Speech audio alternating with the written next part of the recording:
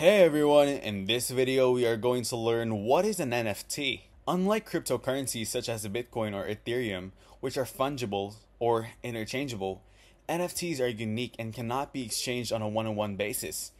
NFTs can represent various digital items, including art, music, videos, in-game items, and more. NFTs are recorded on a blockchain, which ensures their authenticity and ownership. This makes it difficult to alter or counterfeit them. Ownership of an NFT can be transferred from one person to another, allowing them to be bought, sold, or traded on various online marketplaces. The uniqueness and limited supply of NFTs can create digital scarcity, potentially increasing their value. Owning an NFT does not necessarily grant copyright or intellectual property rights over the associated digital file. I hope you learned something new today. Don't forget to like and subscribe for more content.